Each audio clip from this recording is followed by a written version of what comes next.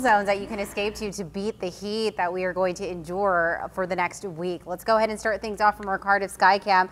Again, one of our cool spots this morning, thanks to that marine layer that has really been building overnight. 67 right now, so temperatures are mild, but again, some of these temperatures are the coolest that we're going to see over the next few days. Other temperatures across the board, majority of us are a little warmer along the beaches in the mid to upper 60s from Carlsbad all the way down to La Jolla.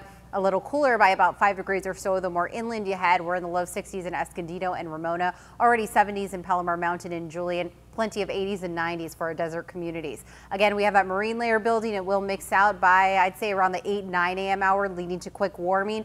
We have this strong ridge of high pressure that is going to provide some very hot temperatures for the bulk of Southern California for the next 7 days. So we have an excessive heat warning for all colors that you see highlighted here in the fuchsia.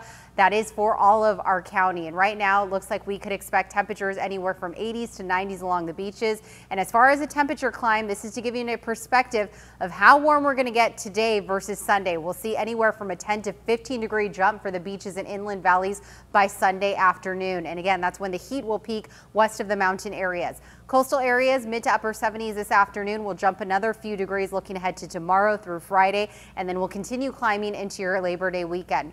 Inland areas, mid to upper 80s. Those overnight lows will also climb into the low 70s. So again, not a ton of relief as we get to your overnight hours over the next several days.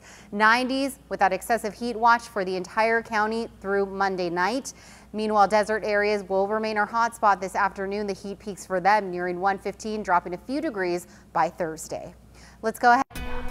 Your traffic with CHP officer Mark Latulip. Hi, Mark. Hey, good morning, Vanessa, and everything's looking great on your freeways at the moment. Taking a live look here at the 52 near the 125 for our friends coming out of Santee. Everything's moving along